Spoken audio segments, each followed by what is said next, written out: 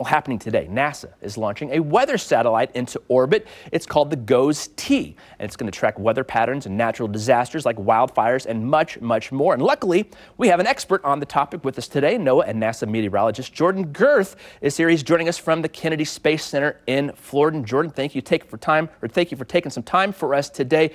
These are vitally important satellite images that we use every day here at KCTV5 to help forecast the weather. What can you tell us about this new satellite that's going into orbit today called GOES-T?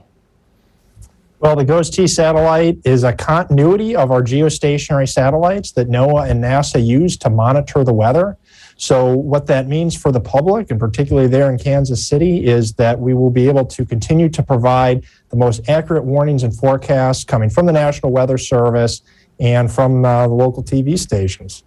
Why is it so important that it's a geostationary orbit? How does that help with weather prediction and gathering weather data? The geostationary orbit is a very special orbit for meteorologists because it is sitting 22,200 miles off the surface of the Earth, and it orbits with the Earth, so it's always looking in the same place. This GOES-T satellite is going to be positioned over the West Coast to provide imagery of Pacific storms moving to the contiguous United States.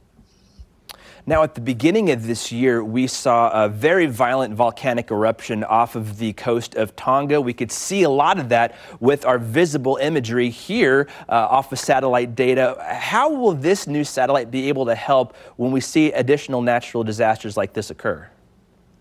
Well, the great thing about the GOES series of satellites, including GOES-T, is it can take imagery every 30 seconds. So whether it's a volcanic eruption or a rapidly developing thunderstorm over the central United States, we're going to see indications of that at the very early stages with this GOES-T series satellite.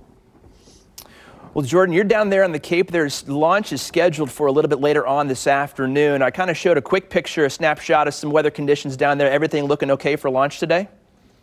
We're really looking forward to launch. We have a 80% chance that we are going to go up today. The weather is looking good, and we're hoping that that holds, and we will have GOES-T in space later today. One final question. As soon as it gets up there, how fast will it be able to start submitting data, and how fast will that usable data be made possible or made public to like stations that we can use and pass on? Sure. So right now we're planning on getting the satellite in orbit within about 20 days or so. We will have data available starting in August, and the satellite will be fully operational, as we call it, starting in January. So a very quick timeline, and it will be serving the public and serving TV stations within the next few months. Fully operational, making it sound like the Death Star up there. But well, Jordan, thank you so much for your time. We're definitely going to be watching later this afternoon as GOES-T slips the surly bonds of Earth and heads for the stars and starts sending us that meteorological data that we can use here at KCTV5. Again, thanks for your time.